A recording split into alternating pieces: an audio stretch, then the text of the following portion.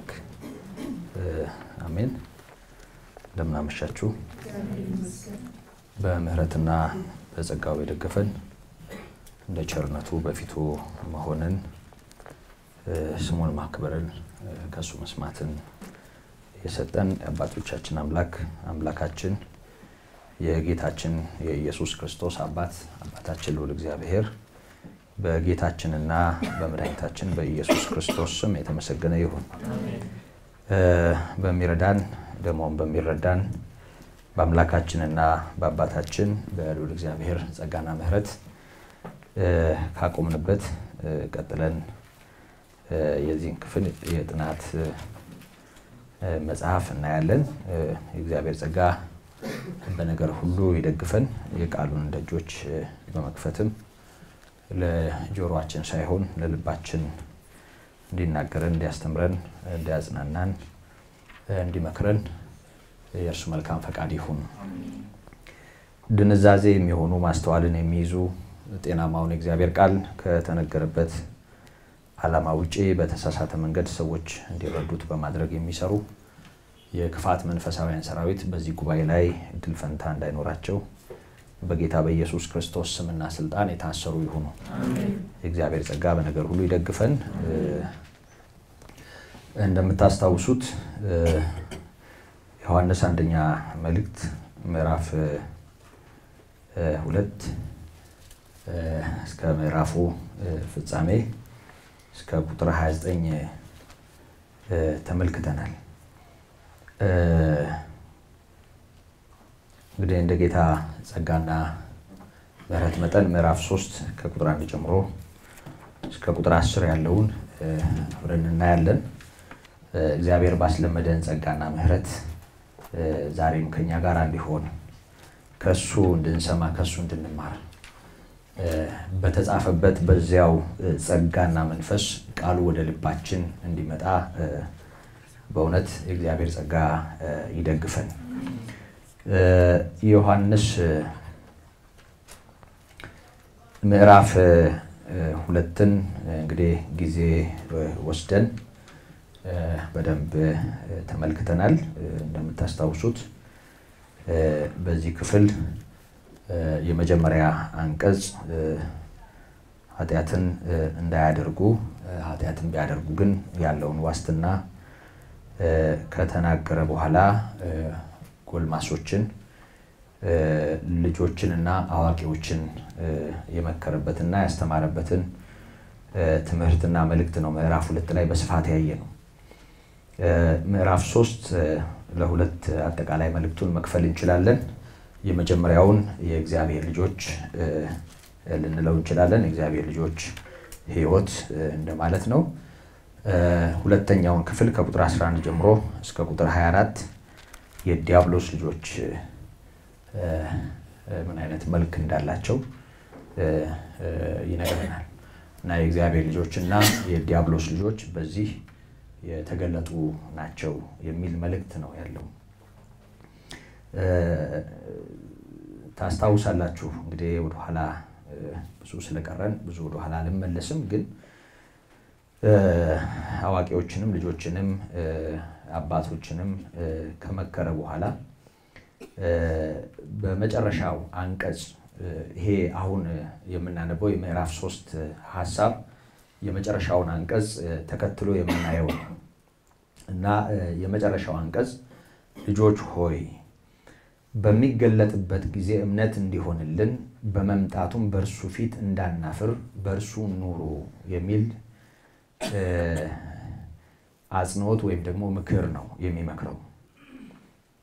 ጌታ ይገለጣል፣ ይመጣል። በሚገለጥበት ጊዜ በእሱ ፊት እንዳናፍር በጌታ ፊት ያለ ኑሮ በጌታ ፊት የምንኖረው ሕይወት ነው ማለት እዚሁ ከጣራ በታች ወይም ደግሞ በምድር ላይ ባለው ስሌትና ልኬት እንዲሁ ተገማግመን የምናሳልፈው ሳይሆን ከሁሉ በላይ የሆነው ጌታ አንድ ቀን ይመጣል፣ በክብር ይመጣል። ስለዚህ በፊቱ ደግሞ እንዳናፍር ዛሬ በኖርነው ኑሮ ዛሬ እሱን ባላከበርንበት ሕይወት በፊቱ አንገት ማቀርቀር እንዳይሆን ማፈር እንዳይሆን በርሱ ኑሩ የሚል ምክር ይመክራል። ከዚህ ጋር በተያያዥነት በተለይ ቁጥር 29 ላይ ጻድቅ እንደሆነ ካወቃችሁ ጽድቅን የሚያደርግ ሁሉ ከርሱ እንደተወለደም እወቁ ይላል። ወላጃችን ጻድቅ ነው፣ ኃጢአት የለበትም፣ ንጹህ ነው። እሱ ንጹህ እንደሆነ የምናውቅ ከሆነ ደግሞ ከርሱ የተወለደም እንዲሁ ነው። ከሱ ተወልጃለሁ ያሉ ኃጢአት በመንፈሳዊ ሕይወቴና ደህንነቴ ላይ ምንም ተጽዕኖ አያመጣም። አንዴ ከዳንኩ ድኛለሁ፣ ከዚህ የተነሳ ምንም አልጎድልም በሚል በስጋ የተደረገው ኃጢአት መንፈሳዊ ሕይወቴን አይጎዳውም በሚል ድካም ውስጥ መመላለስ ይሄንን ጌታ አለማወቅ እንደሆነ ከዚህ በፊት በተለይ ምዕራፍ 1ን ስናይ በደንብ ተመልክተናል።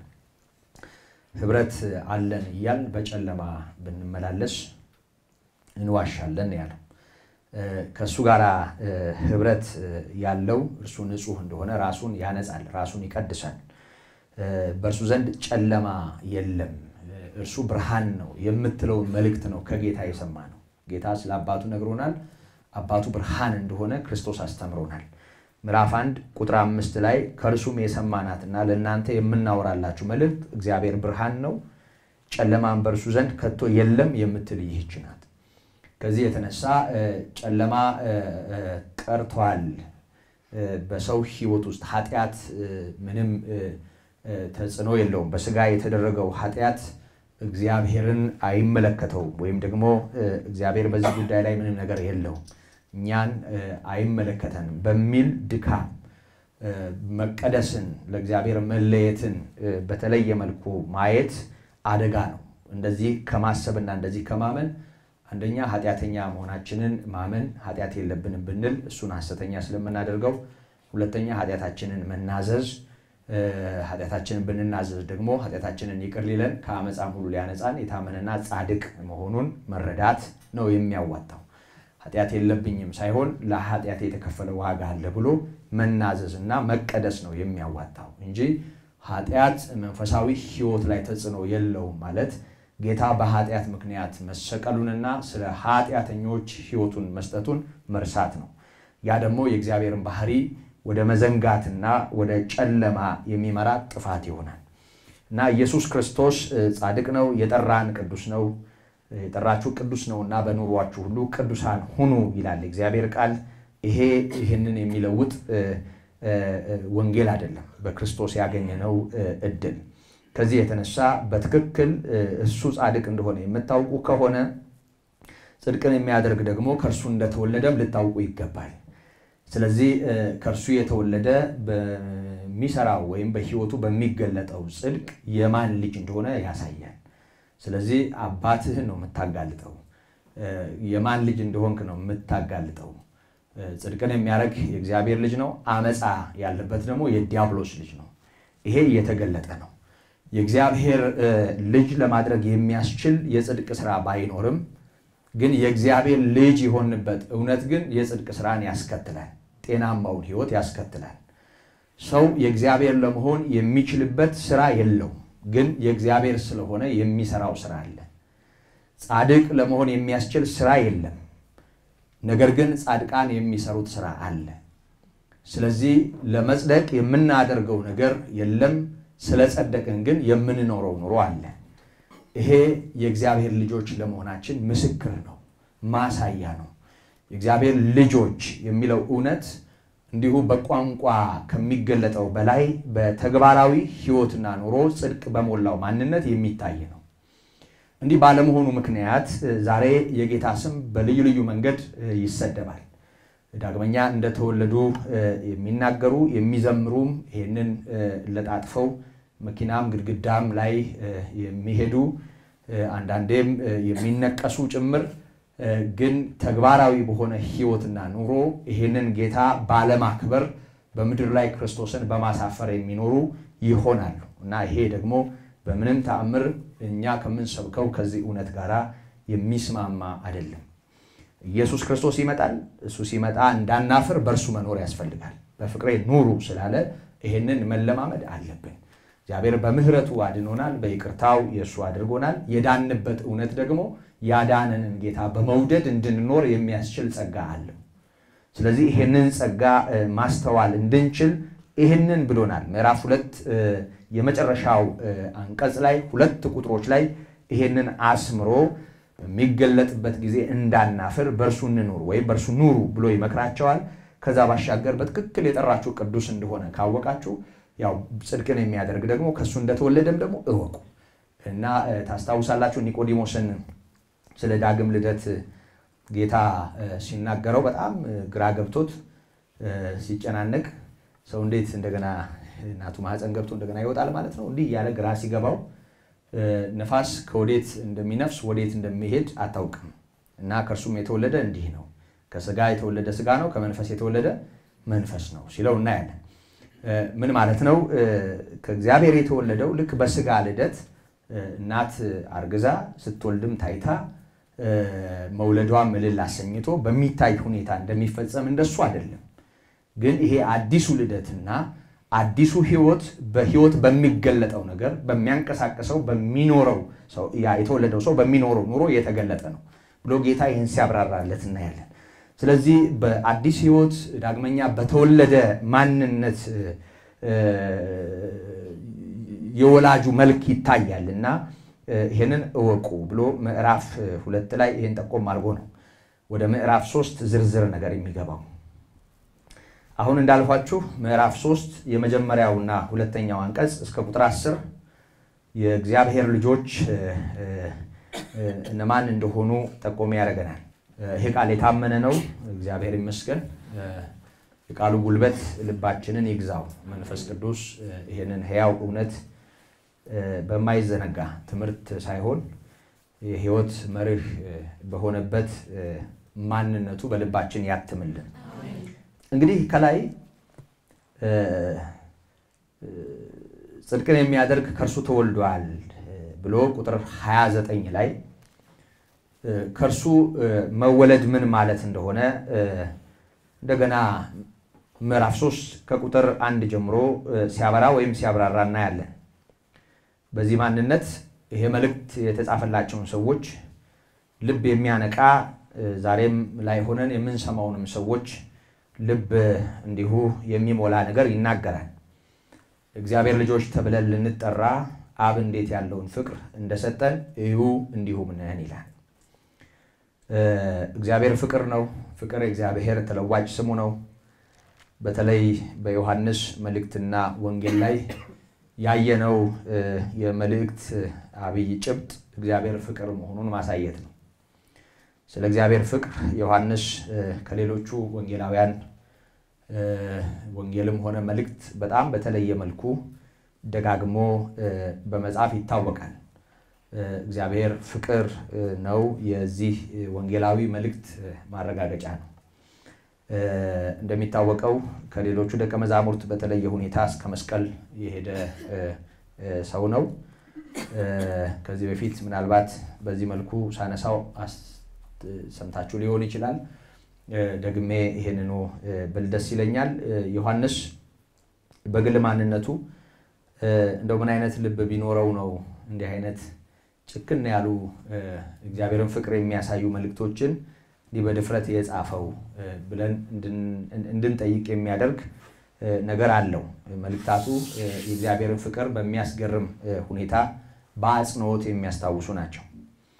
ግን እንደምታስታውሱት ዮሐንስ በግል ማንነቱ ሳይሆን ያው የግል ማንነቱ እንደውም በሰማርያ ሰዎች ላይ እሳት ያስለመነው እንደነበረ ታስታውሳላችሁ አይደል?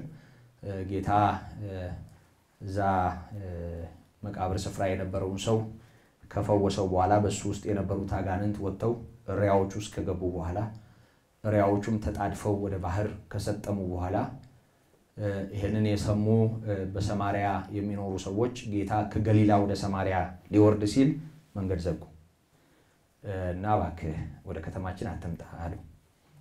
ምክንያቱም እሱ ሲመጣ የሚሆነው ነገር አስፈርቷቸዋል እና እሱ መጥቶ መናፍስት ከሰው ወጥተው ወደ ሪያዎች ከሚገቡ እዛው ከሰይጣናቸው ጋር ቢኖሩ መረጡ። ይሄ ዮሐንስን አበሳጨው እና ዮሐንስና ወንድሙ ወደ ጌታ ጠጋ ብለው ጌታ ሆይ እንደው አንተን አንቀበልም ባሉ በእነዚህ በሰማሪያ ሰዎች ላይ ከሰማይ እሳት እንዲወርድ እዘዝ አሉት። የሚያውቁት ታሪክ አለ። አክዓብና ኤልዛቤል የላኳቸው 50 የሚሆኑ ሰራዊት ኤልያስን ለመያዝ መጥተው እግዚአብሔር ጣልቃ ገብቶ ከላይ በወረደ እሳት መበላታቸውን ያውቃሉ። ይሄን ታሪክ ስለሚያውቁ በዚያ ነብይ ላይ የተላኩ ወታደሮች በእሳት ተበልተው እንደሞቱ እንዲሁ አሁንም በእነዚህ ሰዎች ላይ እሳት ይውረድ የሚል ልመና ለመኑ። ጌታ ገሰጻቸው። እንደው አይ ብሎ ለሰስ አድርጎ ማለም የተናገራቸው እናንተ የነጎድጓድ ልጆች ዮሐንስ ወልደ ነጎድጓድ ሲባል ሰምታችኋል። የነጎድጓድ ልጅ ማለት ነው፣ ነውጤ ማለት ነው። እንግዲህ ወደ ሀገራችን ስናመጣው እርገጤም ሊሆን ይችላል። ነውጤ ማለት ነው። የነጎድጓድ ልጅ ማለት ነውጠኛ ማለት ነው በቃ እንጂ ነጎድጓድ ወልደዋል እያለው አይደለም። ግን ባህሪያቸው እንደሱ ነበር። ኃይለኛ የሆነ ነገር ነበራቸው እነዚህ ወንድማማች። እሳት ነው የለመኑት ከላይ እና ጌታ የሰው ልጅ የጠፋውን ሊፈልግና ሊያድን መጥቷል። እናንተ ግን ምን አይነት መንፈስ እንደሆነላችሁ አታውቁም ብሎ ቦአርጌሲዮስ ብሎ ሲገስጻቸው እናያለን። እናንተ የነጎድጓድ ልጆች፣ እናንተ ነውጠኞች ሲላቸው እናያለን። እንግዲህ ይሄ ነውጠኛ ነው ፍቅር እያለ ያለ ጌታ ምን ያህል ልቡን እንደለወጠው ምን ያህል መንፈሱን እንደቀየረው እናያለን በመልእክቱ። ምክንያቱም ኢየሱስ መስቀል ላይ ሆኖ ምህረት ሲለምን አይቶታል፣ ይቅርታ ሲጠይቅ አይቶታል። ይሄንን የመስቀል ላይ እውነት ሰምቶ በነበረበት መቀጠል አልቻለም። ሙሉ ማንነቱ ተቀይሯል። ልክ ነው፣ እግዚአብሔር ፍቅር ነው። ተሰቅሎ ምህረት ከለመነ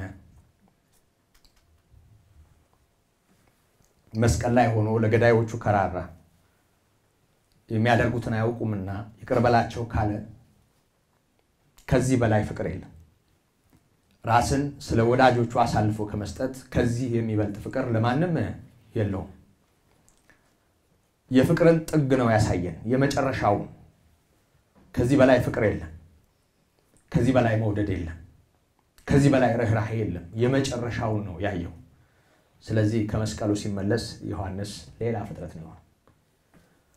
እግዚአብሔር ፍቅር እንደሆነ በትክክል በተግባር የተገለጠ ፍቅር፣ መከራ ያለወጠው፣ ነቀፌታ ያለወጠው፣ ስድብ ያለወጠው፣ መስቀል ላይ የነበረው ስቃይ ያልቀየረው ማንነት እንዳለው አይቷል። አንድያ ልጁን ስለኛ አሳልፎ ሰጥቷልና እግዚአብሔርን ፍቅር በዚህ እናውቃለን። አንድያ ልጁን አሳልፎ በመስጠቱ የተገለጠ ፍቅር ነው እግዚአብሔር። ስለዚህ ይሄን የመስቀል ላይ ስራ ከተመለከተ በኋላ በርግጥም ያ ይሄ ነውጤነት ኃይለኝነት የት እንደሄደ በማይታወቅ ሁኔታ ዮሐንስ ሙሉ መልእክቱ ማለት ይቻላል ከወንጌሉ ጨምሮ በፍቅር የተሞላ እንደሆነ እናያለን። ስለዚህ መልእክቱ እንደሱ ነው። አሁንም የምንሰማው እውነት የእግዚአብሔርን ፍቅር እንድናይ የሚጋብዝ ነው። እግዚአብሔር ትልቅ ነገር አድርጎልናል። ልጆቹ እንድንሆን አድርጎናል። ልጆቹ ተብለን እንድንጠራም ይሄንን እድል ሰጥቶናል። እኛ የእግዚአብሔር ልጆች ነን። ከስብከት አልፎ እንዲታየን እግዚአብሔር ይርዳን። የእግዚአብሔር ልጆች ጠቅላይ ሚኒስትር ከሌ እያልኩ አይደለም፣ የንጉስ ከሌ እያልኩ አይደለም፣ የንግስት እንትና እያልኩ አይደለም፣ ወይም ደግሞ የአንድ ታዋቂ ሰው ስም እየጠራው አይደለም። የእግዚአብሔር ልጆች አሜን። እግዚአብሔር ልጆች ተብለን እንድንጠራ አብ እንዴት ያለውን ፍቅር እንደሰጠን እዩ። አይኖቻችንን እግዚአብሔር ይግለጥ። እግዚአብሔር በክርስቶስ የሰጠንን ቦታ እንድናይ የእግዚአብሔር ልጆች መሆናችንን ከቋንቋ አልፎ እንዲገባን አባ ብለን የምንጠራበትን የምንጮህበትን ይሄን የልጅነት መብትና ስልጣን እግዚአብሔር እንደሰጠን ዳግመኛ እግዚአብሔር በልጁ እንደወለደን የእግዚአብሔር ልጆች ተብለን እንድንጠራም የእግዚአብሔር ልጆችም ሆነን እንድንኖርም እግዚአብሔር እንዲህ አይነቱን ፍቅር እንደሰጠን በእውነት መንፈስ ቅዱስ አይኖቻችንን በመግለጥ ያብራልን። ቋንቋ ነው፣ ብዙ ጊዜ ስብከት ነው። ይሄ በስብከት ጊዜ የሚገለጥ እንኳን እንደ እግዚአብሔር ልጅ እንደ እግዚአብሔር ሎሌም ራሳችንን አንቆጥረው። አንዳንዴ እንኳን እንደ እግዚአብሔር ልጅ እንደ እግዚአብሔር አገልጋይ እንደ እግዚአብሔር ሰው እንኳን ራሳችንን መጥራት የማንችልባቸው ድካሞች፣ ስንፍናዎች፣ አለማስተዋሎች ይኖራሉ። ይመክራል የእግዚአብሔር ልጆች ተብለን እንድንጠራ አብ እንዴት ያለውን ፍቅር እንደሰጠን እዩ እግዚአብሔር ፍቅር ነው እግዚአብሔር ፍቅር ነው በእኛ ማንነት ውስጥ ይሄ ፍቅር የሆነው እግዚአብሔር አንድያ ልጁን ስለኛ አሳልፎ ሰጥቷል በዚህ ማንነት ውስጥ የእግዚአብሔር ልጆች ተብለን እንድንጠራ የእግዚአብሔር ልጆች ሆነን እንድንኖርም ይሄንን የመጨረሻውን የፍቅር ጥግ ገልጦልናል አሳይቶናል ነው ይያለ ያለው እሱ ይሄንን አድርጓል እኛ ደግሞ ይሄንን እንድናየው እግዚአብሔር ይርዳን አሜን ታስታውሳላችሁ በዶታይን የነበረውን ገያዝ እና ኤልሳን ታስታውሳላችሁ የሶሪያ ሰራዊት መጥቶ ዙሪያውን ከቦ በነበረበት የኤልሳ ረድ የሆነው ሰው ሹልክ ብሎ ሲወጣ ማታ በጨለማ ዙሪያው በፈረስ ሰረገላ ተከቧል እና ጭንቅላቱን ይዞ እያለ ተመልሶ ወደ ድንኳኑ መጣ ጌታዬ ሆይ አለቅናል ዙሪያችን ተከቧል ጌታዬ ሆይ ተከበናል ጠፋናል እና ነብዩ እግዚአብሔር ሆይ እባክህ አድነን አይደለም ያለው ወይም እንደው እባክህ እርዳን እንደው የሚራዱ መላእክትም አምጣልን አይደለም ያለውን ታስታውሳላችሁ ጌታ ሆይ የዚህን ብላቴና አይኖች ግለጥ ምክንያቱም እግዚአብሔር በዙሪያው በጥበቃ ላይ እንዳለ ነብዩ ገብቶታል የእግዚአብሔር መላእክትም እንዳሉ ነብዩ ያያል ይሄንን አስተውሏል ግን ያ ረድ ወያ አገልጋይ በፍጹም ይሄ የሚታየው ሰው አይደለም አይኖቹ ተጋርደዋል ስለዚህ እግዚአብሔር ሆይ እርዳን ወይም ደግሞ እግዚአብሔር ሆይ ጣልቃ ገባ ሳይሆን መልእክቱ እንደረዳህን በዙሪያችን እንዳለ ጥበቃ በእኛ ዘንድ እንዳለ እንደው የዚህን ሰው አይኖች ግለጥለት ብሎ ጸለየ ወዲያው የዚህ ሰው አይኖች ሲገለጡ በዛ ዙሪያ ተራራውን ከበው ያሉ የፈረስና የአህያ ሰረገሎች ናቸው እና በነብዩና በሱ ዙሪያ ያሉት ግን የሳት ሰረገሎች ናቸው ስለዚህ የእግዚአብሔር ጥበቃ በዙሪያው እንዳለ እንዲያይ አይኖቹ እንዲገለጡ ነው የጸለየው እኛ የእግዚአብሔር ልጆች ነን ምክንያቱም የእግዚአብሔር ልጆች እንድንሆን እግዚአብሔር አንድያ ልጁን ስለኛ አሳልፎ ሰጥቷል ያ ብቻም ሳይሆን እግዚአብሔር አሳልፎ የሰጠው ልጁ ማን እንደሆነ አምነናል አሁን ከግል ማንነታችን ጋር ሳይያዝ ይሄን በማመናችን እኛ የእግዚአብሔር ልጆች ሆነናል እዚሁ መልእክት ምዕራፍ 5 የመጀመሪያው ቁጥር ላይ ክርስቶስ ነው ብሎ በኢየሱስ የሚያምን ሁሉ ከእግዚአብሔር ተወልዷል ወላጁንም የሚወድ ሁሉ ከርሱ የተወለደውን ደግሞ ይወዳል ይላል ክርስቶስ ነው ብሎ በኢየሱስ የሚያምን ሁሉ ከርሱ ተወልዷል ኢየሱስ እርሱ ክርስቶስ ነው ኢየሱስን ክርስቶስ ነው ብሎ የሚያምን ከማን ተወልዷል ከእግዚአብሔር ተወልዷል ስለዚህ ከእግዚአብሔር የተወለዱ እነዚህ ኢየሱስ እርሱ ክርስቶስ ነው ብለው የሚያምኑ እነዚህ ዓለምን ያሸነፈ እውነት በውስጣቸው ለመኖሩ የእግዚአብሔር ልጆች የሆኑበት አቅም እነሱ ውስጥ ለመኖሩ የእግዚአብሔር ልጆች ተብለው እንዲጠሩ እግዚአብሔር የመጨረሻውን ፍቅር ለነርሱ ለመግለጡ ለነዚህ ሁሉ ነገሮች እግዚአብሔር አይኖቻቸውን እንዲከፍት አይኖቻቸው እንዲገለጡ ሲመክርና ያለ እዩ ነው ያለው አይኖቻቸው ይገለጡ እግዚአብሔር ፍቅር እንደሆነ የእግዚአብሔር ልጆች ተብለን እንድንጠራ ደግሞ እግዚአብሔር እንዲህ አይነቱን ነገር እንዳደረገልን እዩ ነው ያለው እግዚአብሔር በእውነት ማስተዋሉን ይስጠን ይሄ የብዙ ምስጋና ምክንያት ነው ተሰማላችሁ ወገኖቼ ስለ ብዙ ጉድለት ምትነጫነጩ ተሰማላችሁ ምታዝኑ ተሰማላችሁ በህይወት ውስጥ ጠላት በሚያነፍሰው ነፋስ ዛና ዚ ምትረግጡ ተሰማላችሁ አስተውሉ አይኖቻችሁን እግዚአብሔር ይግለጣው እናንተ እግዚአብሔር ልጆች ናችሁ እግዚአብሔር ልጆች ተብላችሁ እንድትጠሩ እግዚአብሔር አንድያ ልጁን ስለናንተ አሳልፎ ሰጥቷል እንዲሁ ናችሁ የእግዚአብሔር ልጆች ናችሁ ይሄንን እንድታዩ ግን እግዚአብሔር ይርዳችሁ አሜን እዩ አይኖቻችሁ ተገልጦ እዩ የእግዚአብሔር ልጆች ተብለን እንድንጠራ አብ እንዴት ያለውን ፍቅር እንደሰጠን እዩ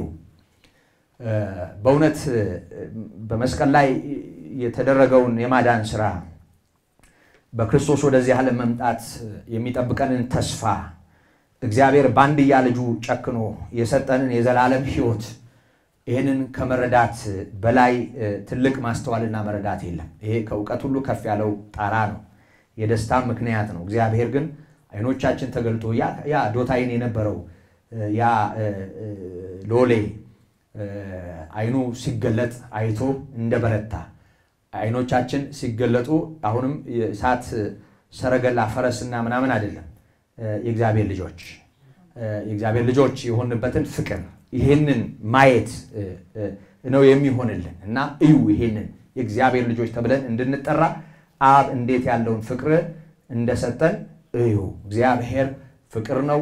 የእግዚአብሔር ልጆች ተብለን እንድንጠራ እግዚአብሔር ይሄንን ስልጣን ሰጥቶናል። ከዚህ እውነት ጋር ተያይዞ የተወሰኑ ጥቅሶች የምናውቃቸው ናቸው። የተወሰኑ ጥቅሶችን ደግሜ አስታውሳችኋለሁ። ይሄው መልእክት የጻፈው ወንጌላዊ በዮሐንስ ወንጌል ምዕራፍ 1 ላይ ስለዚህ እውነት የነገረንን ላስታውሳችሁ። ለሰው ሁሉ የሚያበራው እውነተኛው ብርሃን ወደ ዓለም ይመጣ ነበር፣ በዓለምም ነበረ፣ ዓለምም በእርሱ ሆነ፣ ዓለሙም አላወቀውም ይላል። የእርሱ ወደ ሆነው መጣ፣ የገዛ ወገኖቹም አልተቀበሉትም። ለተቀበሉት ሁሉ ግን በስሙ ለሚያምኑ ለእነርሱ የእግዚአብሔር ልጆች የሆኑ ዘንድ ስልጣንን ሰጣቸው። እግዚአብሔር ይመስገን። እግዚአብሔር ልጅ የሚያሰኘው እውነት ያለው የቱ ጋር እንደሆነ እየነገረን ነው ዮሐንስ በወንጌሉም ዮሐንስ በመልእክቱም ይሄንን እያረጋገጠልን ነው። ስለዚህ ለተቀበሉት ሁሉ በስሙ ለሚያምኑ የእግዚአብሔር ልጆች የሆኑ ዘንድ ስልጣንን ሰጣቸው። ኢየሱስን ወደዚህ ዓለም የመጣ እውነተኛ ብርሃን እንደሆነ ይሄንን አሜን በማለት የተቀበሉ ደግሞ በስሙ የኃጢአት ስርየት እንዳለ ለሚያምኑ ጌታን መቀበል ጌታን ማመን የስሙን ስልጣንና ኃይል ከመረዳትም ጋር ቀጥተኛ ግንኙነት አለ። ከስሙ ጋር ይያያዛል። ሰይጣን ማንነቱን ብቻ አይደለም ስሙንም ነው እየተዋጋ ያለው። ስሙ ማንነቱን ስለሚወክል ስሙ ያድናል አይደል? ሽባ ይተረትራል፣ ካጋንንት ይፈታል አይደል? ሰዎችን ነፃ ያወጣል። ስሙ እንደኛ ስም መጠሪያ ብቻ አይደለም። የኛ ስም መጠሪያ ነው። ዳቦ ቆርሰን ብንቀይረው ምንም ችግር የለም። እኔና ያሬድ ተስማምተን ብንለዋወጥ ማንነታችን ይቀጥላል። ምንም ችግር የለውም። ኢየሱስ የሚለው ስም ግን እንደሱ አይደለም። ስሙ ራሱን የቻለ ኃይል ያለው በተጠራበት የመለኮት ምልአት ኖሮት የሚሰራ አካሉን የሚወክል የሚያድን ኃጢአትን የሚያስተሰርይ ሰዎችን ከጨለማ ወደሚደነቅ ብርሃን የሚያሻገር ነው ስሙ ብቻው። በስሙ ንስሐና የኃጢአት ስርየት ይሰበካል ተብሎ ተነግሯል። በስሙ ለሚያምኑ የዘላለም ሕይወት እንዲኖራቸው እግዚአብሔር መወሰኑን ዮሐንስ ደግሞ ይነግረናል። ስለዚህ ስሙ ላይ ኃይል አለ። ይሄንን በማመናቸው ያላቸውንም ስፍራ ነው እየነገራቸው ያለው። ለተቀበሉት ይላል ኢየሱስን እንግዲህ እዚህ ጋር ዮሐንስ ወንጌል ላይ በተገለጠው መንገድ ለተቀበሉት እሱ አካላዊ ቃል ነው፣ ልክ ነው። ሰውን ለማዳን ሥጋ ሆኗል፣ ልክ ነው። እሱ ቅድመ ዓለም ነበረ እዚህ ጋር በተጻፈው መንገድ ደግሞም ወደዚህ ዓለም መጥቷል። ከሆነው አንዳች እንኳን ያለ እርሱ አልሆነም። እሱ ብርሃን ነው፣ በዓለም ውስጥ ነበር፣ አሁን ደግሞ ወደ ዓለም መጥቷል። እሱ የሌለበት ስለሌለ ነው በዓለም ውስጥ ነበር የሚለው። ይሄንን ግን ወገኖች የተባሉት የሱ በሥጋ ወገኖቹ አልተቀበሉትም። ለተቀበሉት ሁሉ በዚህ ማንነት ለተቀበሉት ሁሉ ያለምንም በቃ ልዩነት በስሙ ለሚያምኑ ስሙ መጽሐፉ በገለጠው መንገድ በልባቸው ስፍራ ላገኝላቸው ሰዎች የእግዚአብሔር ልጆች የሆኑ ዘንድ ስልጣንን ሰጣቸው። እግዚአብሔር ይመስገን። አሁን መብት ብቻ ሳይሆን ስልጣን ነው ያለን። ስልጣንና መብት የሆነ የሚያገናኛቸው ነገር ይኖራል፣ ግን ስልጣን አጽንዖት ነው አይደል? አጽንዖት ነው። የልጅነት ስልጣን ልጅ ከመሆን ጋር ይገናኛል። ተወልደው የተካዱ ሰዎች በትክክል ፍርድ ቤት ቢሄዱ ለመወለዳቸው ማረጋገጫ ቢገኝ አሸናፊዎች ናቸው። ታውቃላችሁ አይደል? ባይፈልግም የአባታቸውን አፍንጫ ይዘው ንብረት ይካፈላሉ። የት እንደኖሩ ማይታወቁ በህይወት ዘመን ያልታዩ ልጆች እና አባት ሲሞቱ ይወጣሉ፣ ከየስርቻው ይወጣሉ። ያው ዲኤንኤም መመርመር ይቻላል። አሁን እንደ ድሮ የግድ ምስክር አያስፈልግም። ምስክርም ከተገኘ ጥሩ ነው።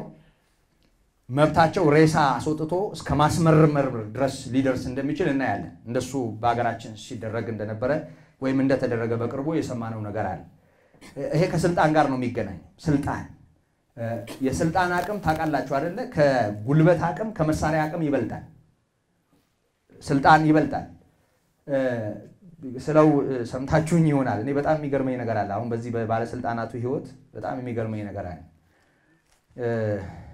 ባለስልጣኑ ቀጭንም ሊሆን ይችላል አጭርም ሊሆን ይችላል ወፍራም ረጅምም ሊሆን ይችላል መሳሪያ ብዙ ጊዜ ባለስልጣናት ታጥቀው ነው ይቻላል ትልልቆቹ እነሱን የሚያጅቡ ሰዎች ግን በዚህም ሊታጠቁ ይችላል እና መሳሪያ ያለውን ማነው የሌለውን ባለስልጣን መሳሪያ ያላቸው ወጠምሾች አጅበው ይሄዳሉ ያፈጠው አይደል አጃቢዎቹ በርግጠኝነት ከነሱ መሳሪያና ጡንቻ በላይ የባለስልጣኑ ቅንድብ ኃይል አለው እንዴ ቢል እውነት አይደለም ቫልዩ ሲስተም ለዛ ለስልጣኑ የተሰጠው ያ ዋጋ ጉልበት አለው ከኃይል ይበልጣል ስልጣንና ኃይል ሲገናኙ ደግሞ ምን እንደሚሆን ይታወቃል የእግዚአብሔር ልጆች እንድንሆን ባለስልጣን ያደረገን ከእግዚአብሔር ጋር በዚህ እውነት በኩል እግዚአብሔር እንደ ዋልጌዎቹ የምድራችን ከዳተኛ አባቶች አይደለም እንጂ በፍቅር ነው የወለደን እንጂ ራሱን አሳልፎ ሰጥቶ ነው ያተረፈን እንጂ ፍቅሩን በልጁ ወደዚህ ዓለም መምጣት የተገለጸ ነው እንጂ እግዚአብሔር እንደምናውቃቸው አባቶች አይደለም እንጂ ቋንቋው እንደዛ ባይሆን እግዚአብሔርን የመመገት መብት አለን እኔ ተወልጃለሁ እኔ ልጅህ ነኝ ቁርጥ አንተ ነው መመስለው ማለት እንችል ነበር እግዚአብሔር እንደዛ ቢሆን እግዚአብሔር እንደዛ ስላልሆነ እኛ እንደዚህ ነን እግዚአብሔር ይመስገን የእግዚአብሔር ልጆች ተብለን እንድንጠራ እግዚአብሔር እንዴት ያለውን ፍቅር እንደሰጠን እዩ ተብሎ ነው የተጻፈው ስለዚህ የእግዚአብሔር ልጆች ነን አሜን ከዚህ በላይ ምንም ማዕረግ የለም ከዚህ በላይ ክብር የለም ወገኖቼ ከዚህ በላይም ከፍታ የለም በየትኛውም የትምህርት አቅም የትኛውንም ጣራ ብንረግጥ የትኛውንም የከፍታ ቁንጮ ላይ ብንወጣ በምድር ያለው ሀብት ሁሉ የኛ ቢሆን የግል አውሮፕላንና ሄሊኮፕተር ቢኖረን ከሀገር ብንሄድ ተንቀባረን ታጅበን ወተን ብንገባ የትኛውም ስልጣንና ክብር ላይ ብንኖር ከዚህ የሚበልጥ የለም እኛ የእግዚአብሔር ልጆች ነን አሜን እግዚአብሔር ይመስገን አሜን እግዚአብሔር ይመስገን አሜን እናንተ እግዚአብሔር ልጆች እግዚአብሔር ይመስገን አሜን የእግዚአብሔር ልጆች ተብለን እንድንጠራ አብ እንዴት ያለውን ፍቅር እንደሰጠን እዩ እንዲሁም ነን ነው የሚለን እንዲሁም ነን አሜን መጠሪያችን ብቻ አይደለም ነን እግዚአብሔር ልጆች ተብለን እንድንጠራ ብሎ ቢያቆም ኖሮ የማዕረግ ስም ይሆን ነበር የመጠሪያ ስም ይሆን ነበር በስም የእግዚአብሔር ልጆች እንሆን ነበር ግን የእግዚአብሔር ልጆች ተብለን እንድንጠራ አብ እንዴት ያለውን ፍቅር እንደሰጠን እዩ ካለ በኋላ እንዲሁም ነን በቃ የእግዚአብሔር ልጆች ነው መጠሪያችን የአምላክ ልጆች ነን የእግዚአብሔር ልጆች ነን ደግሞ ማንነታችን እንዲሁ ነው እግዚአብሔር ይሄን አድርጎልናል ምስጋና ለስሙ ይሁን አሜን ከዚህ ጋር በተያያዥነት አንድ ሁለት ጥቅስ አሁንም ላንሳ ሮሜ ምዕራፍ 8 ቁጥር 15 ላይ እንደዚህ ይላል አባት ብለን የምንጮህበትን የልጅነትን መንፈስ ተቀበላችሁ እንጂ እንደገና ለፍርሃት የባርነትን መንፈስ አልተቀበላችሁም አባት ብለን የምንጮህበትን የልጅነት መንፈስ ተቀበላችሁ እንጂ ለባርነት ለፍርሃት ይቅርታ የባርነትን መንፈስ አልተቀበላችሁም ስለዚህ አባት ብለን የምንጠራበትን የልጅነት መንፈስ ነው እግዚአብሔር የሰጠን ለፍርሃት የባርነትን መንፈስ አልተቀበልንም የእግዚአብሔር ልጆች መሆናችንን ያ መንፈስ እግዚአብሔር መንፈስ መሆኑ ነው ከላይ ቁጥር 14 ላይ በእግዚአብሔር መንፈስ የሚመሩ ሁሉ እነዚህ የእግዚአብሔር ልጆች ናቸው ስለሚል ይሄ መሪያችን የሆነው የእግዚአብሔር መንፈስ ከመንፈሳችን ጋር ከኛ መንፈስ ጋር ሆኖ የእግዚአብሔር ልጆች መሆናችንን ራሱ ይመሰክራል ለመንፈሳችን ሰው ይሄንን እውነት አሜን ካለ በትክክል አሜን ካለ የእግዚአብሔር ልጅ የመሆኑን እውነት መንፈሱ በእርግጠኝነት ያውቃል። ሰው ይሄንን እውነት እየሰማ የእግዚአብሔር ልጅ አይደለሁም ካለ የጠጣው የባርነት መንፈስ ነው። ባርነት መንፈስ ነው፣ ልጅነትም እንደዚሁ። የእግዚአብሔር ልጆች መሆናችንን የእግዚአብሔር መንፈስ ከመንፈሳችን ጋር ሆኖ ምስክር ነው። የእግዚአብሔር ልጅ ነኝ ብዬ ስናገር ችንታህል አይከብደኝም። የማይከብደኝ መንፈሱ ከመንፈሴ ጋር ለተስማምቶ ለልቤ ይሄንን ስላረጋገጠልኝ ነው። እንደሱ ይሰማችኋል ወገኖቼ? እንደሱ ይሰማችኋል? ለውስጣችሁ እንደሱ ይሰማችኋል? የእግዚአብሔር መንፈስ ለመንፈሳችሁ ምስክር ነው። የልጅነት ስልጣን የልጅነት መብት በእግዚአብሔር ፊት እንዳላችሁ ውስጣችሁ ለራሳችሁ እርግጥ ነው። እንደሱ ይሰማችኋል? ብዙ ባሮች ስላየው የሚሉ ብዙ ናቸው። እንደ ልጅ ተወልደው እንደ ባሪያ የሚኖሩ በጣም ብዙ ሰዎች አሉ።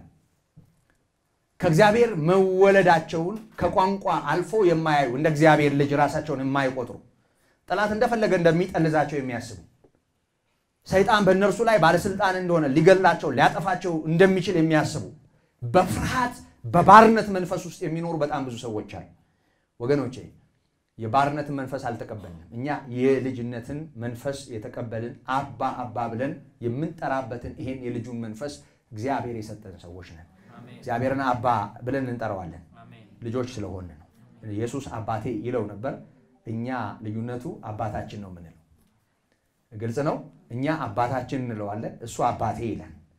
ከባህሪው በባህሪው የተወለደ አባቴ ብሎ አባቱን ሲጠራ የኖረ ኢየሱስ ይሄንን ማንነት ስለሰጠን እኛ አባታችን ብለን እግዚአብሔርን እንጠራለን። የሁላችን አባት ነው። በክርስቶስ የእግዚአብሔር የሆነው አባት ነው እግዚአብሔር። ይሄን መንፈስ እግዚአብሔር ሰጥቶናል። የልጅነት መንፈስ ለመንፈሳችን ምስክር ከሆነው ከሕያው እግዚአብሔር መንፈስ የተነሳ ያ አባ ብለን የምንጠራበት እግዚአብሔር አይተወኝም፣ እግዚአብሔር ከኔ ጋር ነው፣ ወልዶኛል፣ አባቴ ነው፣ አምላኬ ብቻ አይደለም እኔ የእግዚአብሔር ነኝ የምንልበት ይሄ የነጻነት መንፈስ እግዚአብሔርን አባ ብሎ የመጥራት አቅም እግዚአብሔር ይሄንን አቅም ያፍስልን ወገኖች። ባሪያ ጌታው የሚያደርገውን አያውቅም እና ባሮች አልላችሁም እኮ ነው ያለው ደቀ መዛሙርቱን ጌታ። ባሮች አልላችሁም ባሪያ ጌታው የሚያደርገውን አያውቅምና ባልንጀሮቼ ብያቸዋል፣ ጓደኞቼ የኔ። እናንተ ሎሌዎች አይደላችሁም፣ እናንተ ባሪያዎች አይደላችሁም። ከዚህ በፊትም ደጋግሜ ይሄንን ነገር እንዳሰመርኩበት ታስታውሳላችሁ። የትኛውም የጳውሎስ መልእክት ላይ ከባርነት ጋር ተያይዞ የተጠቀሱ ጥቅሶች ጠቅላላ ከአገልግሎት ኃላፊነት ጋር ነው የተያያዙት። ከአገልግሎት ኃላፊነት ጋር የምታደርጉትን ካደረጋችሁ በኋላ ላደርግ የሚገባኝን ነው ያደረኩት እኔ ማልጠቅም ባሪያ ነኝ በሉ። ይሄንንም ጌታ አስተምሯል። ከኃላፊነት ከአገልግሎት ለእግዚአብሔር ክብር ከመኖር ጋር ተያይዞ እኛ ሎሌዎች ነን ባሪያዎች ነን ልንል እንችላለን። ጳውሎስ ደጋግሞ ራሱን በዚህ ማንነት ሲገልጽ እናያለን። በእግዚአብሔር ፊት ያለንን ቦታ በክርስቶስ ያገኘነውን ቦታ በተመለከተ ግን በስህተትም ባሮች ብለን እንዳንጠራ ራሳችንን። ምክንያቱም እግዚአብሔር የሰጠንን መንፈስ ማቅለል ነው። እግዚአብሔር የሰጠንን ቦታ ማውረድ ነው። ይሄን ማስተዋል ይኖርባችኋል ወይም ይኖርብናል። ትዝ ይለኛል አንድ መጽሐፍ ላይ አንድ ጊዜ አንድ ነገር አነበብኩ። ጃንሆይ ይመስሉኛል የታሪኩ ባለቤት ይመስሉኛል ስለቆየ ካነበብኩት አጼዎቹን ቦታ ባለዋውጥ ይቅርታ ይደረግልኝ ይመስሉኛል። አንድ ጸሐፊ ናቸው አሉ። ብዙ መጽሐፍ አሳትመዋል እና አንድ ቀን ንጉሱ ጋር እንዲቀርቡ ሆነ በአቅራቢዎች በኩል እና መጽሐፋቸው ሞገስ ስላገኘ አጼው ጋር እንደው ይሄንን ጸሐፊ ያምጡትና የሆነ ነገር ላርግለት ብለው አስጠሯቸዋል። እና ይሄንን መጽሐፍ የጻፍከው አንተ ነህ? ይሄንን የጻፍከው አንተ ነህ? አዎ። ጃንሆይ ሆይ ያለ አዎ አላሉ። መጨረሻ ላይ እንደው አድንቀው በመጽሐፉም ማስተዋሉን እንዳደነቁም ነግረውት በል አሁን ምን ላድርግልህ የወደድከውን ለምን አሉት አሉ። ጃንሆይ ምንም አላሉ። አንገቱን ነገር ምንም ጃንሆይ ምትወደውን ምትፈልገውን ጠይቅ በያለው ምትፈልገውን ጠይቅ አይ ምንም ጃነው ምንም አላ ተቅለሰለሳል እና ከዛ እሳቸውም ዞር ብለው ምን እንዳሉ አይታወቅም አጠገብ ያመጣውን ሰውዬ እንዲህ አሉታል እና ሰውየውም እጃቸውን ይዟቸው ሄደ ከዛ የቁም እስረኛ ሆኑ ሰውየው ሳያውቁት ከሆነ ቦታ እንዳይንቀሳቀሱ እና ጥፋታቸውን አያውቁትም ከሆነ ቦታ ግን ክልል አያልፉ ጠባቂ ተመደቡባቸዋል ሰውየው የቁም እስረኛ ሆነዋል በኋላ ሲባነኑ ምንድነው ጥፋቴ ብለው ጠየቁዋል በኋላ ንጉስ ፊት ቀርቦ ምንም አያስፈልገኝም ማለት የርሶ እርዳታ አያስፈልገኝም የለም ንቀት ነው ንቀት ነው ስለዚህ እንዴት ሰው ንጉስ ፊት ቀርቦ እንደው የፈለገ ነገር ቢኖረው እንደው እየተቀለሰለሰ እቺን ታህል ነገር ይሰጠኝ ይላል እንጂ ይሄኮ ስልጣናቸውን መስጠት መቻላቸውን መናቅ ነው እና ይቅርታ ካልጠየቅ ያው እኛ አለቀህም ተባለ ሰውየው ወደ ቤተ መንግስት እንደገና ይቅርታ ጠይቀው ገብተው እንደው ይሄን ያህል ሄክታር ብለው ጠይቀው ጥማድ እና ብሎ ለምነው ነፃ ወጡ ንጉስ ፊት መለመን ሳይሆን አለመለመን ነው ማለት ነው የሚያስቀጣው አለመጠየቅ ነው ማለት ነው የሚያስቀጣው እና በእግዚአብሔር ፊት ትህትና ይመስልናል እኔ ማልጠቅም እንደዚህ ማረባኔ ቆሻሻ ምናምን ተያሉ ራስን ካፈር ጋር መቀላቀል በቃ እግዚአብሔር ደስ የሚያሰኘው ይመስልናል ትህትናም ይመስልናል እንደሱ አይደለም የደሙን ኃይል ማኮሰስ ነው ማዳኑንም ከንቱ ማድረግ ነው በትዕቢትና እንደዛ ይሄ እንደዚህ ቀራጭ ስላላደረከኝ አመሰግናለሁ እንዳለው ፈሪሳዊ በዛ አይነት ልብ አይሁን እንጂ እግዚአብሔር ባደረገልን ምህረት መመካት አለብን እግዚአብሔር ባደረገልን ይቅርታ መመካት አለብን የእግዚአብሔር ልጆች ነን በቃ ይሄ የሚያስመካ ይሄ የሚያስመካ ነው ከዚህ በላይ የሚያስመካ የሚያስደፍር ምንም ነገር የለም ጳውሎስ ዕብራውያን መልእክት ምዕራፍ 3 ላይ ይሄን ይላል የምንደፍርበትንና የምንመካበትን ተስፋ አጥብቀን ብንይዝ ቤቱ ነን ይላል የምንደፍርበት የምንመካበት ተስፋ ነው እና እግዚአብሔር አባታችን ነው አባ ብለን የምንጮህበትን የልጅነት መንፈስ ሰጥቶናል ጌታ ኢየሱስ ስለ ጸሎት አስተምረን ሲሉት አምላካችን ሆይ በሰማያት የምትኖር በሉ አይደለም ያላቸው አባታችን ሆይ በሰማያት የምትኖር ስምህ ይቀደስ አይደል መንግስትህ ትምጣ ፈቃድህ በሰማይ እንደሆነች እንዲሁም በምድር ትሁን የዕለት እንጀራችንን ስጠን ለዛሬ ልመናው የቱ ጋር እንደሆነ ይዩት በደላችንን ይቅር በለን እኛም የበደሉንን ይቅር እንደምንል የቱ ጋር ነው ያለው እንድንል አይደለም እንደምንል ነው አማርኛ አንዳንዶች አጣመውናል እንደምንል ነው እንደምንል በልና እንደዚህ ተቀበል ነው ሐሳቡ እንደምንል እንጂ እንል ዘንድ አይደለም እንደሱ ብለው ያርማሉ አንዳንድ መምህራን አረም የሆኑ መምህራን ያርማሉ ራሳቸው ጌታን ማረም አይቻልም ጌታን ማረም አይቻልም ማስተካከያ መስጠት አይቻልም እኛ የበደሉን ይቅር እንደምንል አቤቱ ይቅር በለን ማለት በቃ እኔም ይቅር ብያለሁና አንተም ይቅር በለኝ ማለት ነው ይሄ ደግሞ ትዕቢት ነው ስለዚህ ይቅር እንል ዘንድ ብላችሁ አቅኑት ይላል አንተም ይቅር በለን ይሄ ነው እንደውም ጠማማው ምክንያቱም መስዋዕትን አይደለም ምህረትን ወዳለው ያለ ነው ጌታ መጀመሪያ የበደልከውን ይቅርታ ጠይቅና ና ይሄ እኮ ቀጥተኛ ጌታ ትምህርት ነው ስለዚህ አባታችን ነው ለማንኛውም ይሄ ሌላ መልእክት ነው ግን እግዚአብሔር አባታችን ነው አባ ብለን የምንጮህበትን የልጅነትን መንፈስ ሰጥቶናል ስለዚህ ለፍርሃት የባርነትን መንፈስ አልተቀበልንም ኢየሱስ ክርስቶስ መሆኑን የምናምን የእግዚአብሔር ልጅ መሆኑን የምናምን ወደ ዓለም የመጣው ብርሃን መሆኑን የምናምን በቃ ይሄን ስለማመናችን እግዚአብሔር ይሄንን ስልጣን ሰጥቶናል የእግዚአብሔር ልጆች ነን ስለዚህ ለፍርሃት የባርነትን መንፈስ አልተቀበልንም የእግዚአብሔር ልጆች መሆናችንን ያ መንፈስ ከመንፈሳችን ጋር ሆኖ ይመሰክራል ይሄ ብቻ አይደለም ከልጅነት ጋር ተያይዞ ያለውንም ሌላ ነገር አስተውሉ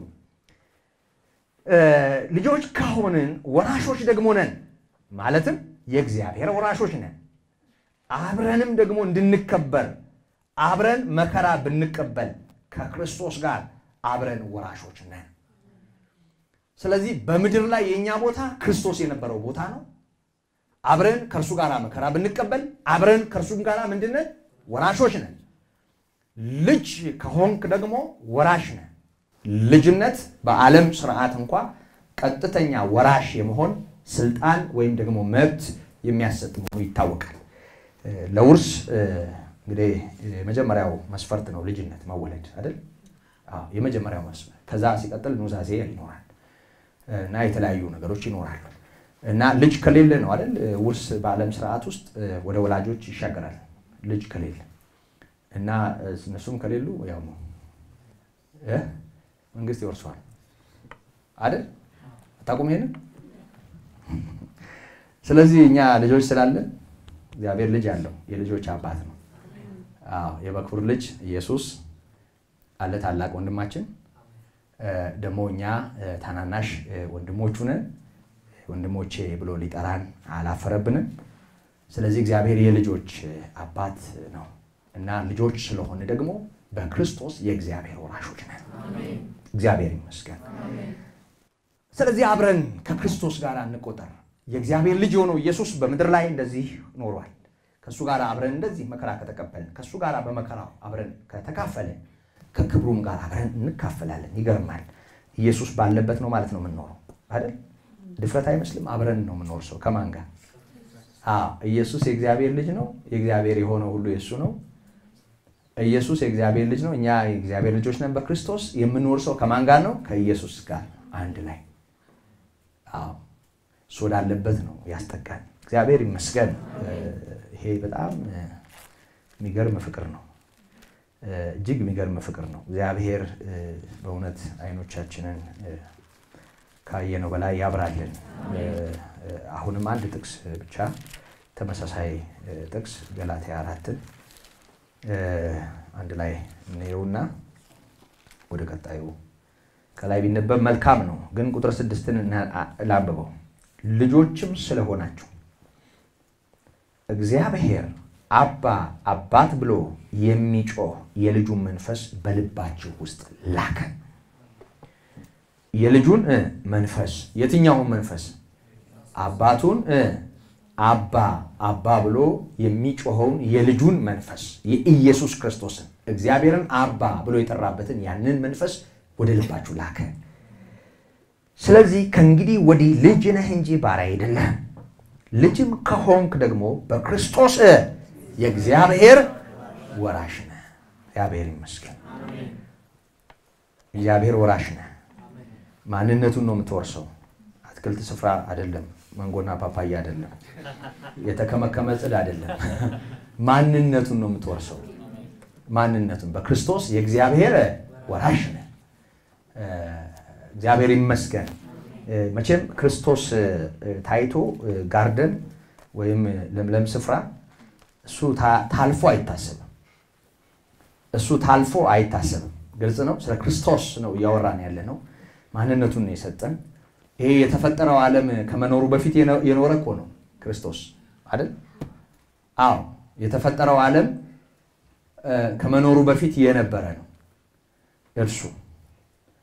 በሱ ያገኘነው ክብርና ከፍታ ከተፈጠረው ዓለም ክብር ጋር አይነጻጸርም። ማንነቱን ነው የሰጠን። በርሱ ደግሞ የምንወርሰው እግዚአብሔርን ነው። በክርስቶስ ከእግዚአብሔር ጋር ፍጹም ወደ ሆነ ማንነት ውስጥ ነው የገባነው። ህብረት አለን ከአባት ከልጁም ከኢየሱስ ክርስቶስ ጋር። እዛ ማንነት ውስጥ ነው ቦታ ያገኘነው። እግዚአብሔር ይመስገን። እግዚአብሔር ይመስገን። እንዲሁም ነን። መጠሪያችን የእግዚአብሔር ልጅ ነው። እውነታውም ደግሞ እንዲሁ ነው። እግዚአብሔር ልጆች ነን። ስለዚህ ምክንያት ዓለም እርሱን ስላላወቀችው እኛን ስላላወቀው እኛን አያውቀንም። ወዳጆች ሆይ አሁን የእግዚአብሔር ልጆች ነን፣ ምንም እንደምንሆን ገና አልተገለጠም። አንድ እውነት የተረጋገጠ ነው። ደግሞ ሌላኛው የተረጋገጠና ግን ሙሉ ለሙሉ ያልተገለጠ ነው። በመጀመሪያ ደረጃ ወደ ተረጋገጠው ወይም ደግሞ እርግጥ ወደ ሆነው ሐሳብ ከመሄዱ በፊት ክርስቶስን የማታውቀውን ዓለም በትንሹ ያስታውሰናል።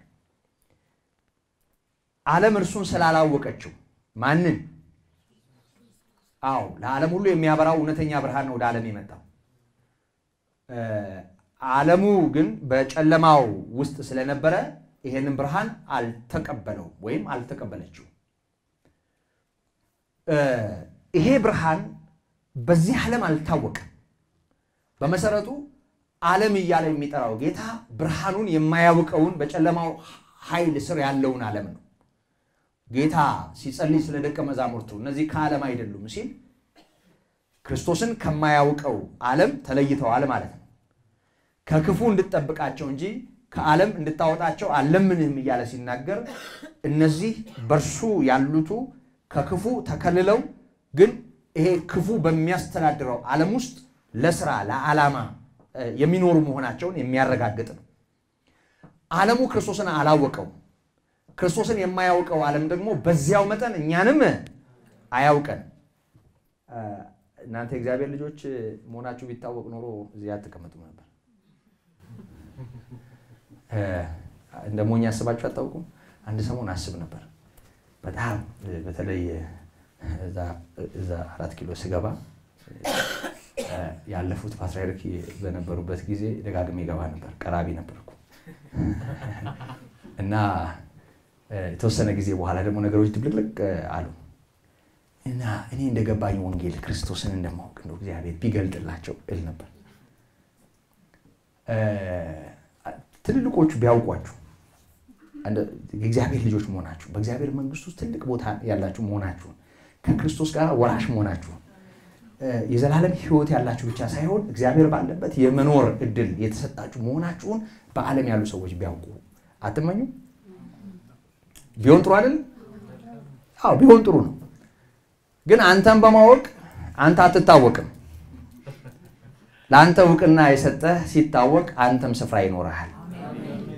በሌላ ቋንቋ ኢየሱስ እንዲነግስ እንሰራለን፣ እንዲታወቅ እንሰራለን። እሱ ሲታወቅ እኛም ቦታ አለን። እኛ በእናንተ ልብ ያገኘነው ቦታ ከየት መጥቶ ነው? ክርስቶስ በእናንተ ልብ ቦታ ስላገኘ ነው አይደል? የምትሰሙን ለምንድን ነው?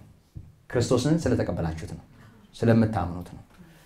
አሁን እኛ የምናውቃት ክብር እቺ አሁን ያለችን አሁን በሚታይ ሁኔታ በመካከላችን በፍቅር ያለው ይሄ አሁን መልካሙ ነገር እናንተ ክርስቶስን ከማወቃችሁ የተነሳ ያገኘነው ቦታ ነው።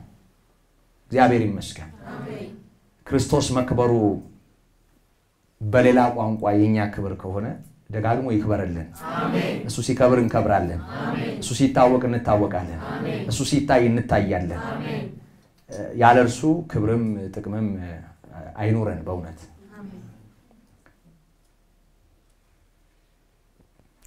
ወደውኝ ከሆነ ይወዷችኋል፣ አሳደውኝ ከሆነ ያሳድዷችኋል።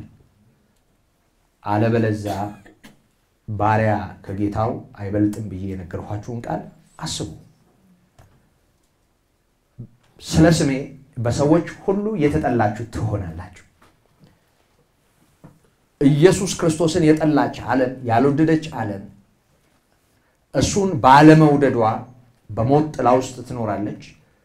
ሕያዋን የሆነውንም ባለመቀበል ትገለጣለች። ይሄ እውነት ነው። ክርስቶስን ያላከበረ ቢያከብረ ያልወደደ ቢወድ ለክርስቶስ ቦታ የሌለው ላንተ ቦታ ቢሰጥ ቢያነጥፍል ወርቅ ቢያለብስ ቅንቅን አይሆንብህም? በሽታ አይሆንም? ህመም አይሆንም? ያለ ክርስቶስ ብንከብር ጳውሎስ አንድ ቦታ እንደሞኝ ይናገራል። እዛ የቆሮንቶስ ሰዎች አሁን ያለኛ ከብራችኋል ይላቸዋል። አሁን ያለኛ ነግሳችኋል። እኛ ስንነግስ አብራችሁን እንድትነግሱ አሁን አብራችሁን መከራ ብትቀበሉ መልካም ነበር። እኛን እግዚአብሔር ለሰዎችም ለመላእክትም እንደ ጥራጊ በቃ እንደ ቆሻሻ የተውን ይመስለኛል ይላል ጳውሎስ። ምክንያቱም ከስሙ የተነሳ በዓለም ላይ ያለው ስፍራ እንዲሰማው አድርጎታል። እግዚአብሔር እንደ መጫወቻ አሳልፎ የሰጠን ይመስለኛል ይላል። እናንተ ያለኛ የከበራችሁ ላይ የተንጠለጠላችሁ ሰዎች ግድ የላችሁም፣ ከኛ ጋር አሁን ተወርዳችሁ ያኔ ከኛ ጋር ብትከብሩ ይሻላችኋል ይላል። አሁን ግን እናንተ ልባሞች ናችሁ፣ እኛ ሞኞች ነን። እናንተ የተከበራችሁ ናችሁ፣ እኛ የተዋረድን ነን። እናንተ ባለጠጎችና ብልሆች ናችሁ፣ እኛ ደግሞ ድሆችና ምንም የማናውቅ ሞኞች ነን። አሁን ያለኛ ጠግባችኋል፣ ያለኛ ከብራችኋል ይላል። ያለኛ ከብራችኋል ያለኛ ጠግባችኋል ያለ ክርስቶስ ጠግባችኋል ያለ ክርስቶስ ከብራችኋል ማለት ነው ይሄን ክብር እግዚአብሔር ያንሳው አሜን ክርስቶስ የሌለበት ክብር ክርስቶስ የሌለበት ከፍታ ክርስቶስ የሌለበት ሞገስ ኢየሱስ ክርስቶስን የጋረደ ስፍራ ዓለም ሁሉ ቢያጨበጭብልህ ሰው ሁሉ ካንተ ጋር ቢቆም በክርስቶስ ፊት ብትዋረድ በእግዚአብሔር ፊት ብትወድቅ ምን ጥቅም አለ ብትታጀብ እንደ ትልቅ ባለ ስልጣን አገር ሁሉ ቢያጨበጭብልህ ስጋጃ ቢነጠፍ ያበባ ጉንጉን ብትጣቀፍ ያለ ኢየሱስ ብትከበር ያለ ኢየሱስ ከፍ ብትል ምን ትርፋለህ ሰው ዓለምን ሁሉ ቢያተርፍ ራሱን ወይም ነፍሱን ቢያጎድል ምን ይረባዋል እኛ የእግዚአብሔር ልጆች ነን አሜን በጣም እኮ ከፍ ያለ ነው በጣም እኮ ከፍ ያለ ነው እንዴ የእግዚአብሔር ያልሆነ ሰው አለ ሲጀመር ሰው ሁሉ እኮ የእግዚአብሔር ነው ዓለም ሁሉ የእግዚአብሔር ነው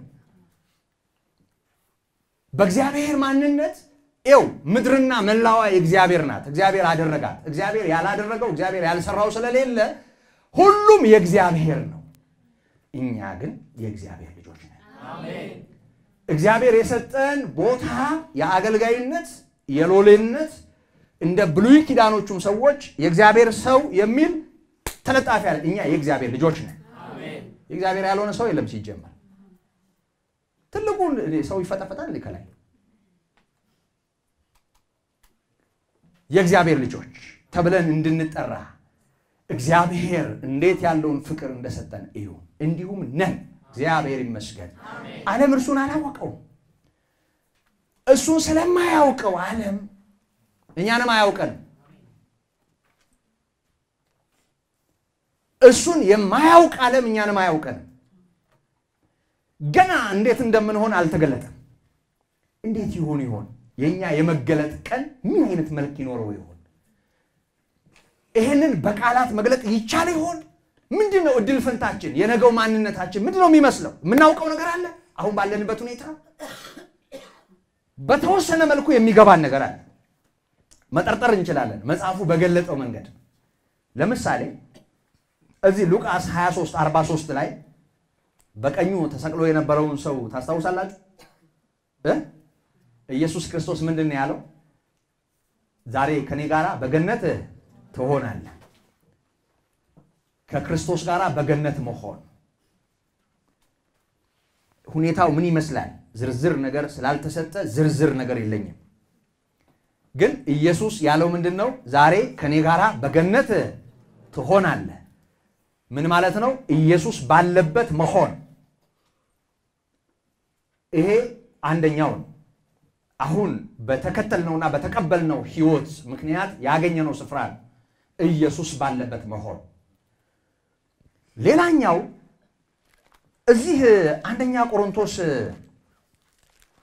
ምዕራፍ 15 ቁጥር 42 ጀምሮ እስከ 44 ይሄንን በመበስበስ የሚዘራውን አካልና ባለመበስበስ የሚነሳውን ማንነት በተመለከተ ጠቆም ያደርገናል ጥቆማ ነው ትንሽ ጥቆማዎች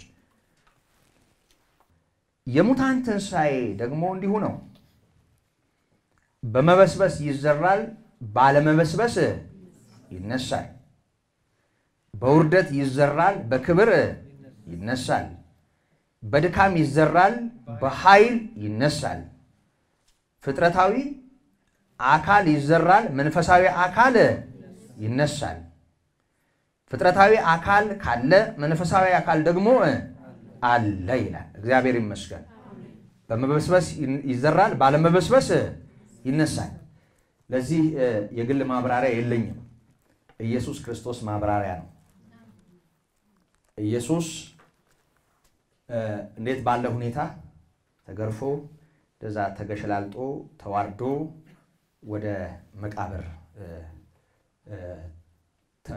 ተከተተ እና ተነሳ ያ በውርደት የተሰቀለው ኢየሱስ በክብር ተነሳ አይደል አዎ በክብር ተነሳ በተዘጋ ቤት አልፎ በሚገባበት ክብር ሞገስ ተነሳ የምድር ስበት ሳትይዘው አይኖቻቸው ያየ በክብር ወደ አባቱ ሄደ ይሄ ጌታ እኛን በሆነበት የኛን ኃጢያት በተሸከመበት ማንነቱ ተዋረደ ተጣለ ወደ መቃብር ተወረወረ ስለ ኃጢአታችን እንደዚህ ሆነው ጌታ ስለ ጽድቃችን ከሙታን ተነሳ ከሙታን የተነሳው ጌታ በከበረ ማንነት ቶማስ ሲያየውኮ እንደሌላ ጊዜ ቀሎት አይደለም ያየው አይደል ጌታዬ አምላኬ ብሎ ጮኸ ይላል አይደል አው ይሄ ጌታ በክብር ተነሳ በክብር በመድሪቱ እየታየ በሰበሰባቸው ደቀ መዛሙርቱ ፊት ተገለጠ እንደገና በክብር ወደ አባቱ ሄደ እግዚአብሔር ይመስገን ይሄ ማንነት የኔና የናንተን ተስፋ የኔና የናንተን ፍጻሜ ያሳያል ምክንያቱም ይሄን መልክ እንመስል ዘንድ ከክብር ወደ ክብር እንለወጣለን እግዚአብሔር ይመስገን ሁለተኛ ቆሮንቶስ ምዕራፍ 3 የመጨረሻው አንቀጽ ላይ ይሄን የተጻፈው እድል ፈንታችን ይሄ ነው በውርደት ይዘራል ይሄ ማንነት ደግሞ በክብር ይነሳል እግዚአብሔር ይመስገን ይሄ ማሳያ ነው ትንሽ ብልጭታ ነው ቁጥር 12 ላይ እንደዚህ ይላል ዛሬ በመስታወት በድንግዝግዝ እንደምናይነን መስታወት ኖሮ አንዳንዴ በመስታወት የምናየው ነገር ቀጥታ ለማየት መስታወት ማውረድ ያስፈልጋል በመስታወት እንደምናይ በድንግዝግዝ እናያለን ዛሬ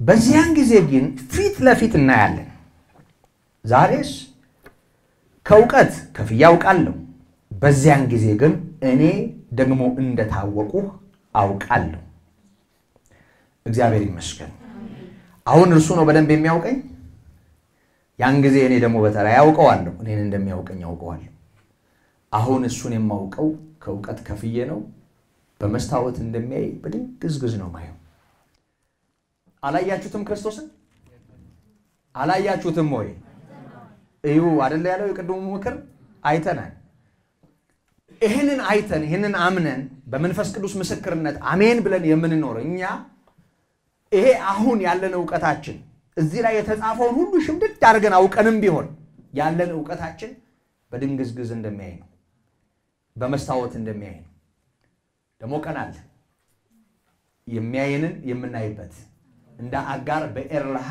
ኤርሮሂ የምንልበት ሲያየኝ የኖረውን ደሞ በዚያ ይሁት አለች አሁን እሱ ነው የሚያየን አሁን እሱ ነው ረኛችን አሁን እሱ ነው ጠባቂያችን አሁን እሱ ነው ሙሉ ለሙሉ የሚያውቀን ደሞ ቀናል የሚያውቀንን የምናውቅበት የሚያየንን የምናይበት ከኛ ጋራ ካለው ጋራ አብረን ከሱ ጋራ የምንሆንበት ደሞ ቀናል ያን ጊዜ በግልጥ እናያለን እና እሱ እንደሚያውቀን እኛ ደግሞ እሱን እናውቀዋለን ያኔ አብረን ነው የምንኖረው አብረን ነው የምንኖረው ይሄ ተስፋ ያለን ሰዎች ነን እግዚአብሔር ይመስገን እግዚአብሔር ይመስገን እግዚአብሔር ጸጋ ከሁላችን ጋር ይሁን አንድ ሁለት ጥቅሶችን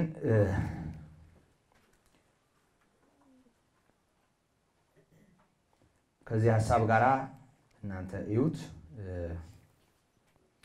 ይሄንኑ አንቀጽ ላንብበውና የዕለቱ መልእክት ላብቃ ወዳጆች ሆይ አሁን የእግዚአብሔር ልጆች ነን አሁን የእግዚአብሔር ልጅነታችንን በተመለከተ ወደፊት አይደለም እየሰማችሁኝ ነው ወደፊት አይደለም አሁን የእግዚአብሔር ልጆች ነን እግዚአብሔር ልጆች ተብለንም እንጠራለን የእግዚአብሔር ልጆች ተብለን እንድንጠራ እግዚአብሔር ይሄንን ፍቅር ገልጦልናል እግዚአብሔር ይመስገን አሁን የሆነው ነው ይሄ አሁን የእግዚአብሔር ልጆች እንሁን እንጂ ነገ የሚሆነው ነገር በተመለከተ ምን እንደምንሆን ገና አልተገለጠም አልታወቀም አይደለም በድንግዝግዝ ታውቋል ግን አልተገለጠም ግልጽ ነው አልታወቀም አይደለም የምታውቀው ያልተገለጠ ነገር ይኖራል ታውቋል አሁን የእግዚአብሔር ልጆች እንደሆን ታውቋል ያም ቢሆን በድንግዝግዝ ታውቋል ግን ግልጽ ያለ ነገር አይደለም ገና አልተገለጠም ሕይወታችን የሚሆነው እሱ ሲገለጥ ነው አብረን የምንገለጠው ያም አብሮ የሚገለጠው ዳሩ ግን ቢገለጥ እርሱ እንዳለ እናየዋለንና እርሱን እንድንመስል እናውቃለን ያን ጊዜ የሚረጋገጠውና ቁልጭ ብሎ የሚታየው ነገር እርሱን መምሰላችን እግዚአብሔር ይመስገን አሜን የእግዚአብሔር ልጅ የሆነውን ኢየሱስን ያኔ ቁርጥ እሱን እንደምንመስል እናየዋለን እግዚአብሔር ይመስገን አሜን ስለዚህ እሱን እንመስላለን በርሱም ይህን ተስፋ የሚያደርግ ሁሉ እርሱ ንጹህ እንደሆነ ራሱን ያነጻል። ራስን ማንጻት ምን ማለት ነው? እናያለን። እግዚአብሔር ጸጋ በክርስቶስ ይደግፈን። እግዚአብሔር እንዲህ ባለ ፍቅር ስለወደደን እግዚአብሔር ልጆችም ስለሆን ይሄም አንድ ቀን ስለሚገለጥ ከእርሱ ጋር ለመገለጥ አሁን ከእሱ ጋር መቆጠር ስለተገባን እግዚአብሔር እንዲህ ስላደረገ ምስጋና ለስሙ ይሁን።